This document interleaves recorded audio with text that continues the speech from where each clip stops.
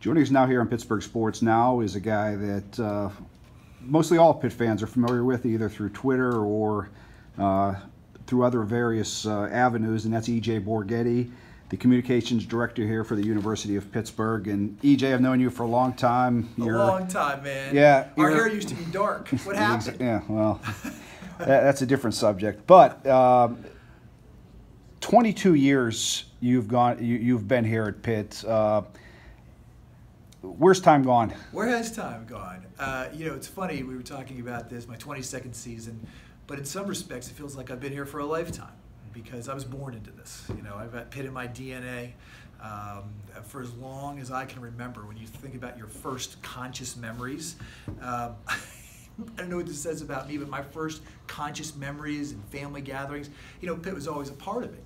So certainly while professionally, this is officially my 22nd season. I went to undergrad here, got my education here, but really I feel like I've always been here because Pitt's just been such an important part of our family fabric. Some people go to work, they call it work every day, and I know that feeling. No, but we'll give it. Some people don't enjoy their job. I've told people throughout the years that if there was a example of somebody that is a guy that loves his job, I don't know that I've ever seen you probably more than a handful of times without a smile on your face. You're always what makes it so enthusiastic for you? You just appear to come to work every day and love what you do. Well, it's not a job, it's a passion. And I've had the opportunity to speak to young professionals or high school graduates and soon-to-be college graduates. It's certainly not a fresh, novel idea to say pursue your passion, but so few people do it, and as such, they end up doing things that they're not all that keen about. I was very blessed and very fortunate. At a pretty young age, I figured out what I wanted to do and where I wanted to do it. It's not just a job for me. I'm not a hired gun. I think there are a lot of people who work in PR and marketing and promotions and things like that, where they're just promoting a product. I believe in the University of Pittsburgh. I believe in its mission. I believe in the people of Pitt, and certainly I believe in the people of Pitt athletics and what we're looking to achieve every day. So in that vein, when you have a strong belief in something, when you care about something, when you're emotionally invested in it, I think that you just really enjoy doing it. So in that vein, I am really very, very blessed that I've had the opportunity to be able to make a career here. Again, I think in this American working life, a lot of people are just about getting that direct deposit at the end of the month. I'm fortunate that my rewards at Pitt go well beyond just being able to earn a living. Speaking of rewards, how rewarding has it been for you that, I don't know how many people know this, but your father, he was a very accomplished player here at Pitt. What's it meant to you to be able to be a big part of this university, following in your father's footsteps? Sure. Well, I followed in his footsteps, at least from where we got our education. But it means a tremendous amount because my father was coming out of high school in the late 1950s. I wasn't alive back then, but I do know that in that particular era, not everybody went to college. Not everybody had the opportunity to continue their education. My father did.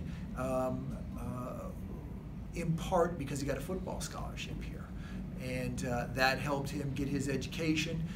It helped him have a very rewarding career here. It helped ultimately be a springboard towards his career in dentistry, and he actually just retired just a few short years ago. But that in turn, I wasn't a good athlete, right? I wasn't a football scholarship guy. But when it it was my turn to get my college education, my father, through his Pitt experiences and through the career that Pitt led him to, I was able to come here as well. And this served as a springboard for me. But just like you said, my father was a player. I grew up with Pitt in the house. My fondest childhood memories are going up Cardiac Hill with him to the games, and it obviously made a big, big impression on me. And as such, it's been an honor to be able to continue on and work on behalf of that institution. It's been so very, very important to our family. Over the years, since 1997, obviously you've had to work closely with thousands of players. One of the players that I know that special and still is special to this university, just because he's a special person, is Larry Fitzgerald. Tell me about your relationship with him, and what was it like being around here with him being here and everyone realizing from the start that this guy was something special? Well, I think everybody knows that certainly he's a world-class athlete. He's a man that when he retires, as soon as he becomes eligible, he's going in a can. He's going to be a Pro Football Hall of Famer. He's going to go for the Daily Double. He's going to get in the College Football Hall of Fame as well. Truly one of the best ever. But I think what is more impressive and what is his most lasting legacy is the type of human being he is. Certainly we know that he was a Walter Payton Man of the Year awardee, which is the highest recognition that an NFL player can get. It's not just about what kind of player you are, it's what type of person you are as well. Very committed to community and humanitarian endeavors. On a personal level, I think this says a lot about Larry. He's been in the NFL for now, going on 15 seasons. But we have 3 boys, and our 3rd son was actually born last September.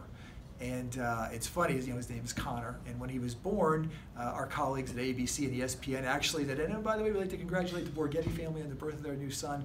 Well, Larry saw that, he was somewhere and watching the game, and I immediately get a text from him. I immediately got a text from him saying, EJ, that is so cool, congratulations to you guys, please give Lauren my best, my wife.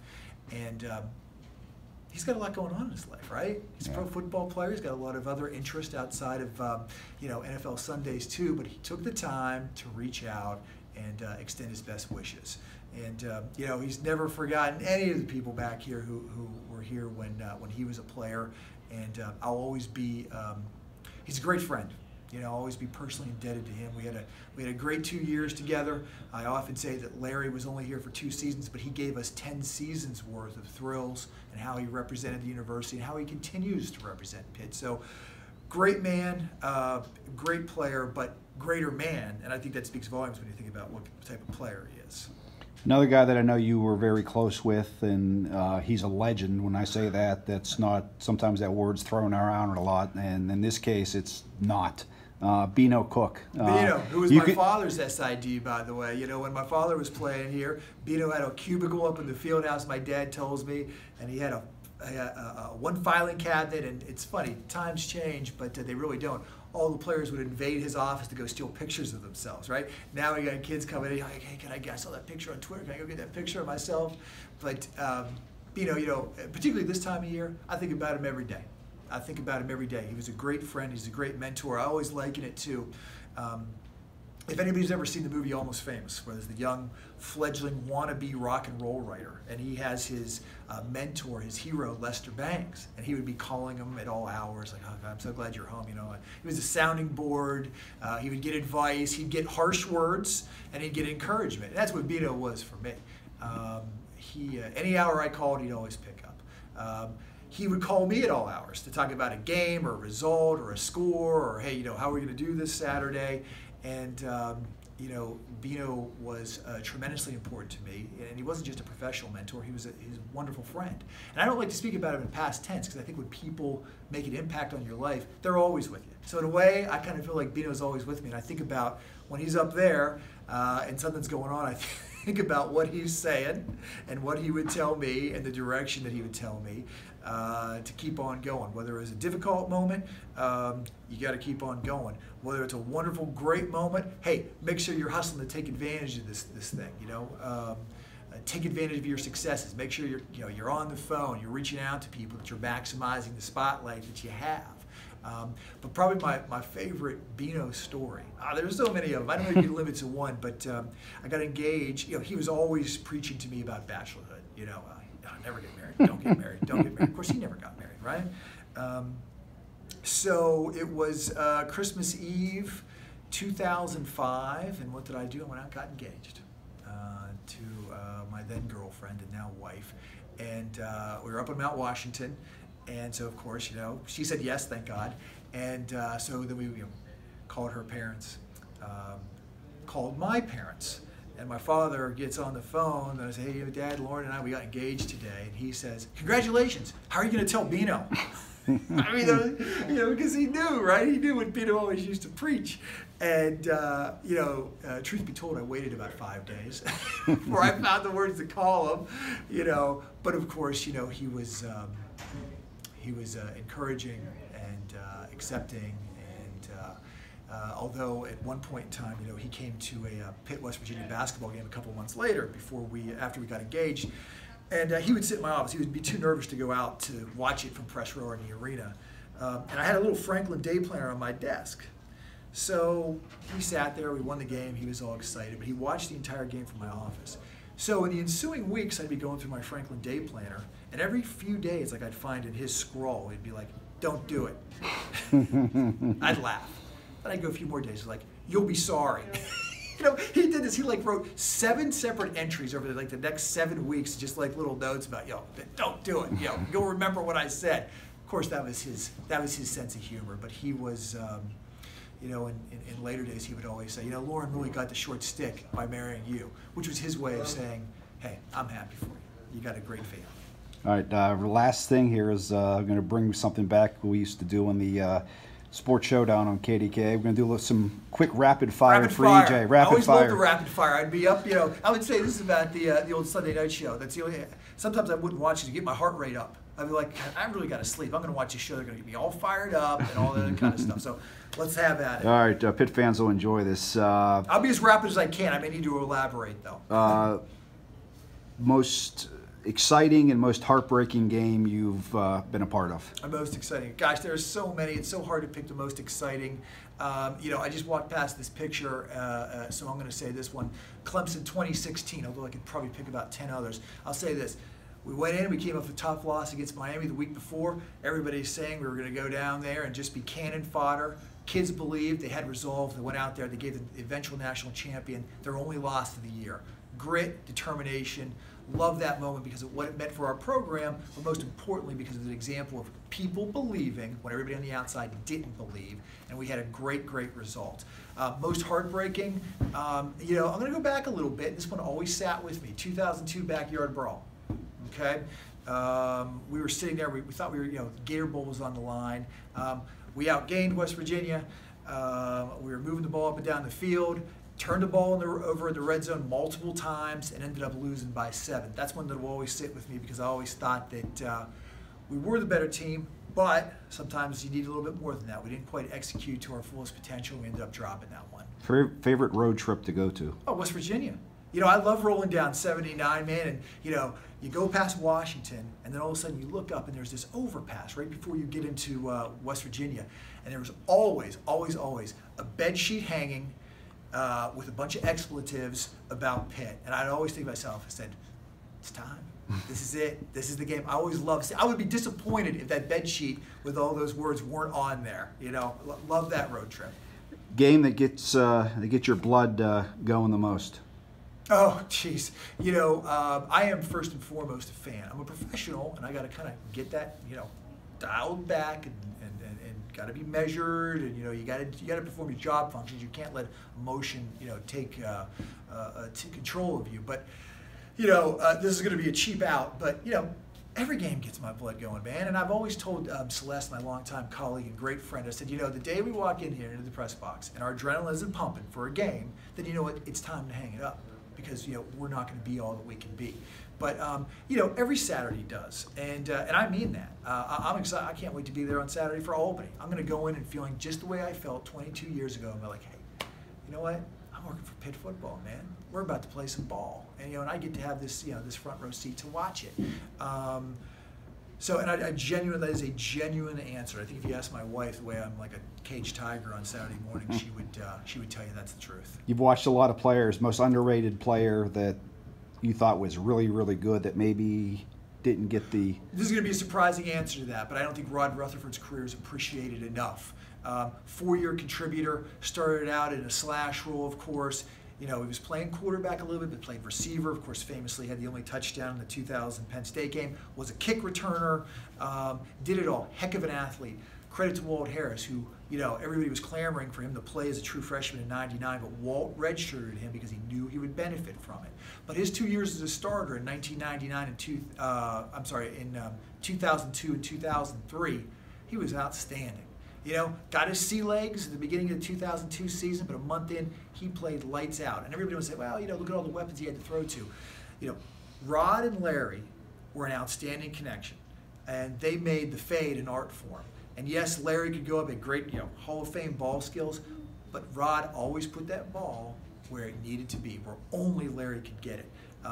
I still think that Rod, as a quarterback, not just an athlete, but I think as a quarterback, sometimes is underrated, underappreciated.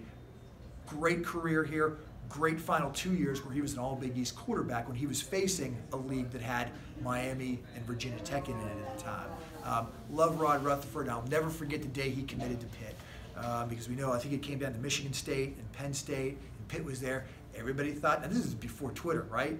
Everybody, this is before Twitter. I was tuned into 1250, the WTAE radio affiliate. Like I knew he had his press conference at Perry Traditional Academy. Everybody thought he was going to go to Penn State. I'm sitting there listening. Then the sports update came on at 20 after the other hour and said, Rod Rutherford, Perry Traditional Academy, is staying in Pittsburgh. I yelled. It was like I just won the lottery. I went sprinting through Pitt Stadium to Walt Harris's office. And that was such an important commit at a time where we were getting off the mat. So Rod is a person who I always hold in special regard, and I don't think his career is appreciated enough. Last rapid fire question here is. I've ruined it. It's not rapid fire because I'm like Zeiss. I'm pulling a Paul Zeiss, man. I'm ruining the format of the show. I'm talking too much. Well, if you do that, then Pitt fans are going to love you. Everyone loves Zeisser. This is going to be a tough one, and best offense and defensive player you've watched. That is a tough one because hey, I have 3 boys. If you like telling me, hey, who's your favorite son? And I can't do that because I love them all, and I love them all for different reasons. Hesitant to answer this one. I'll give kind of some half answers here. I think when you watch Larry Fitzgerald here, you were seeing an all-timer with special gifts that only God could give. But he also had a work ethic that only his parents could give. Special talent, and that's proven obviously through 15 seasons in the National Football League. The man's going to have a bust. Can't wait to go see him get his induction in Canton with that gold jacket. Hard not to talk about him as an all-timer. Chris LaSalle and I talk about this all the time. During our tenure, he started in like May of '97. I started in June of '97. During our time here, we've seen a number of guys who are going to end up in Canton. And we talk about Larry. We talk about Darrelle Revis, who just by stepping on the field shut down half of the field. Remarkable talent. He's going to end up in Canton. Staying on the defensive side of the ball. I saw him this morning. I remember Hugh Green as a kid, but my recollections aren't that vivid. When I was watching Aaron Donald his senior year, I thought to myself, this is what it was like in 1980 watching Hugh Green dominate. Everybody knew, hey, we're going to run away from Hugh, but Hugh ended up making the tackle. Hey, we're going to throw 2, 3 guys, at Aaron Donald, and somehow Aaron Donald ended up in the backfield. That's an all-time talent. And through his first few years in the National Football League, NFL Defensive Player of the Year, this is a guy who's also trending towards Canton. And, I'm going to, LaShawn McCoy, a couple more 1,000-yard seasons. He's going to be at 12,000. He's going to be in the top 10 of all-time leading rushers. That's a ticket, to Canton. So there's just been, I've been blessed. I've had a front row seat to watch some exceptional, tremendous talents. And that they're wearing blue and gold means so much, and that I've had some small role to work on their behalf and help promote them is something I'll always feel blessed about. And I would say this, we talked about all-world talents, all-world person who, again, I had a front row seat not only for his accomplishments, but also for his struggles and challenges, James Conner.